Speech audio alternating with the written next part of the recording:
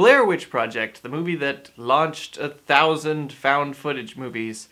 Except not really. Blair Witch Project came out and was a phenomenon in 1999, but there wasn't really a slew of found footage movies until around 10 years later when Paranormal Activity and Cloverfield came out and were huge successes. And with a few exceptions, most found footage movies follow the formula or format of stuff like Paranormal Activity and Cloverfield. And my problem with found footage movies in general is they never really pull off that sense of realism that they're going for. It's always just too obvious that the sound is way too good, or that the camera is always looking exactly where it should be and is always perfectly in focus. For me, the original Blair Witch Project is a completely stripped down, visceral movie that feels like it was made on a just nothing budget, because it was. The original film was completely shot by 3 actors with 2 cameras, one a creepy black and white 16mm. There was no script. All they had to go on was vague descriptions of their characters and what they should be feeling each day. Meanwhile, the director and the producers were all out in the woods,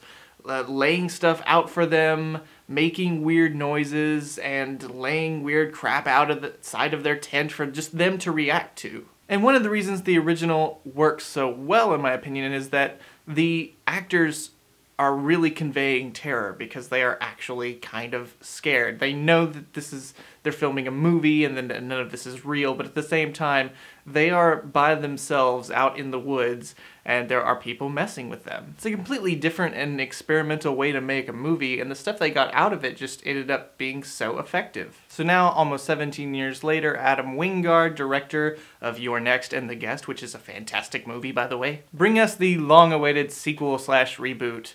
It's basically like The Force Awakens for Blair Witch Project. I was excited for this movie back when it was just called Adam Wingard's The Woods, because I'm a big fan of Adam Wingard, and when I found out he was doing a creepy horror movie in the woods, I was like, yes, absolutely. When it was announced that it was a sequel to The Blair Witch, and I started to notice that it was all found footage, and they were doing a lot more traditional looking scary stuff, I started to feel a little bit nervous, but I still went in this excited and ready to see something, ready to see Adam Wingard's twist on a sequel to The Blair Witch Project. First 20 minutes or so of this movie work very much like the original. There's lots of build-up, there's lots of suspense, there's a lot of great laying down of just spooky atmosphere, and I think all that stuff works really well. I definitely had that nervous, movie feeling where I'm just like, oh, I'm a little nervous about, I know crap's gonna happen, but let's do this. It centers around the brother of a character from the first movie, and he wants to go back out into the woods because he thinks there might be a chance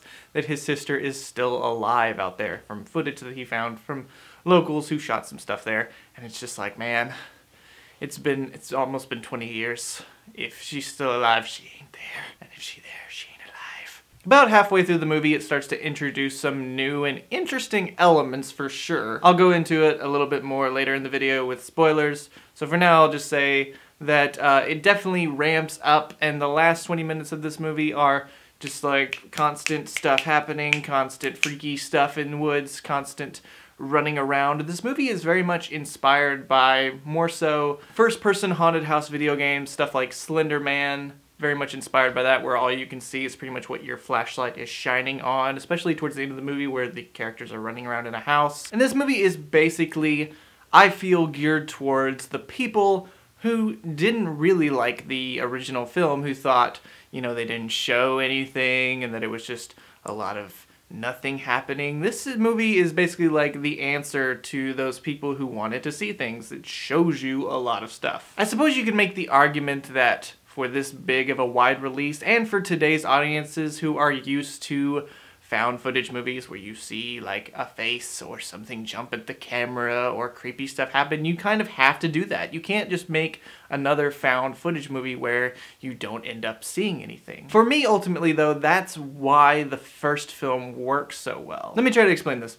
When I go to like a haunted house on Halloween, like, like a fun house on Halloween, like Universal Studios Horror Nights or whatever, I'm not really terrified for my life, or like, I'm not really deep down scared, because I'm in a situation where I know that I won't be harmed. I know that it's just a fun ride. There's like a heightened sense of reality. I mean, when I'm actually genuinely frightened, you know, people aren't jumping out of walls with fake knives and going boo. So I have this heightened sense of like, this is all fiction, this is too fantastical. My brain knows not to be too terrified. Whereas I've been out in the woods at night by myself, you know, and when you just experience that quiet and you know that you are alone in the dark, and then you hear a noise and it could be anything. And that's the kind of stuff that just sends shivers down my spine. When I'm alone in my house, I'm just like, it's okay.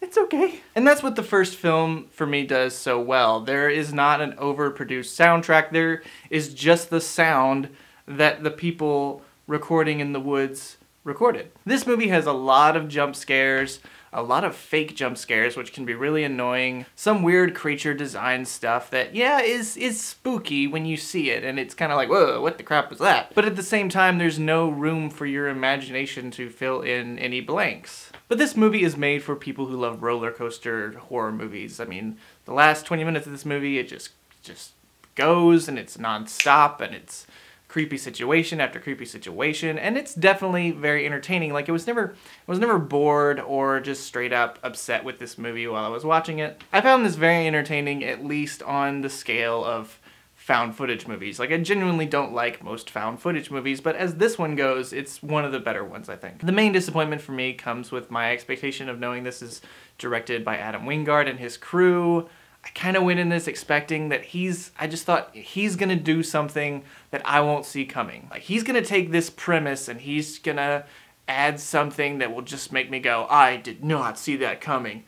And it doesn't happen. They do push the Blair Witch mythos further, a little too far in my opinion. I'll talk about that in just a minute. So if all you're expecting is to see a Blair Witch sequel that pushes the story a little bit further but basically sticks to the original format of the movie, then you'll probably like this okay. But I can definitely see why critics aren't really loving this as much, with coming with their expectations of what they've seen before. Honestly, my theory is that people that were calling this movie so great and amazing initially from the preview or whatever are people who hated the first movie. But if you're one of those people, you'll probably like this, so check it out. Okay, so here on out, I'm going to talk about spoilers, so if you haven't seen the movie yet and you don't want any spoilers, stop watching right now. Here we go.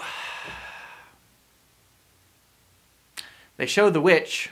I wish they hadn't done that. You know, I get that there's a lot of people who really don't like the first movie because it's like, oh, you don't see anything, and you know, there's just a bunch of people running around the woods screaming, and what's scary about that? They didn't even show the witch.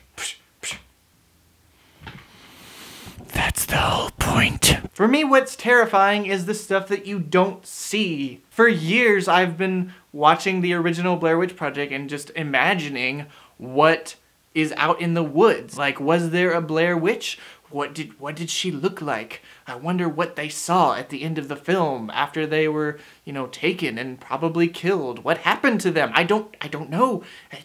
My imagination is filling in the gaps, and it's horrifying. That's why so many people thought in 1999 that this was real. I mean, obviously people who are more learned on film would know that a major studio would never release a snuff film. But again, it goes back to what I was saying about heightened sense of reality.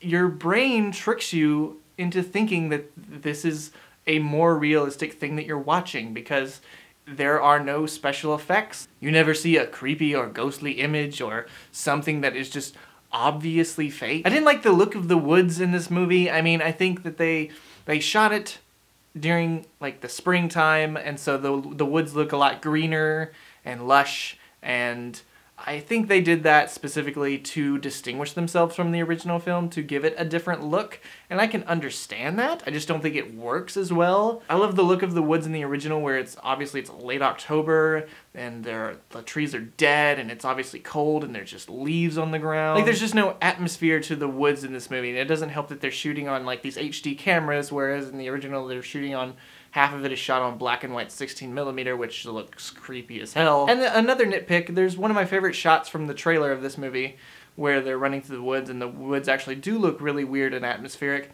That shot, not in the movie. So, back to what I was saying about the movie going further too far with the Blair Witch mythos.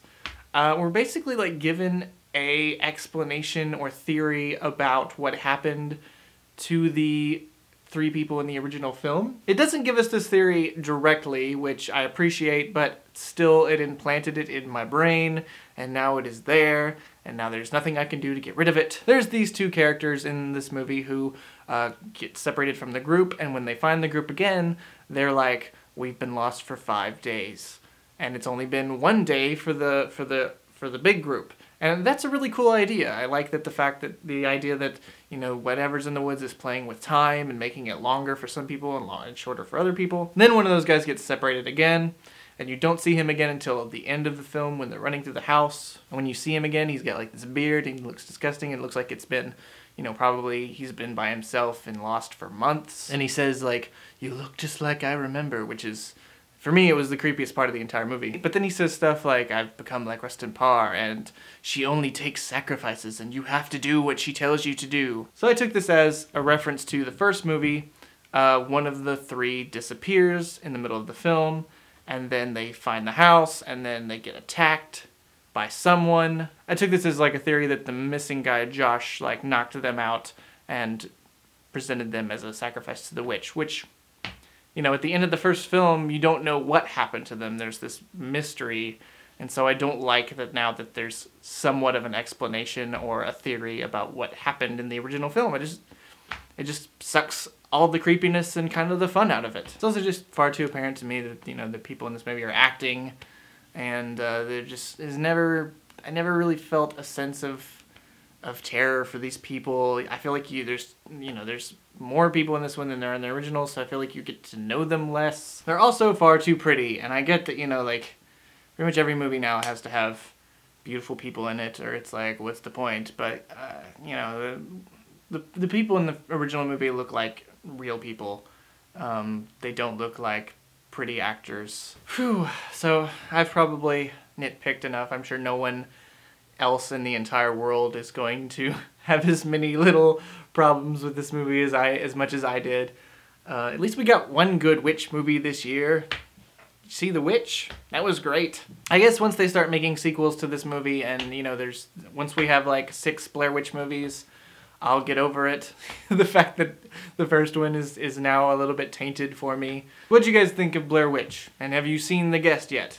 You should, because it's amazing and it's on Netflix. Am I freaking out a little too much about this one? Maybe. You don't have to say that. I just want to take this time to apologize to Adam Wingard. I really wanted to like your movie, and I'm sorry I didn't. I mean, it was okay. I enjoyed it, you know, for what it was. I was just expecting a little bit more. I'm gonna get so many snarky comments. Please like the video and subscribe.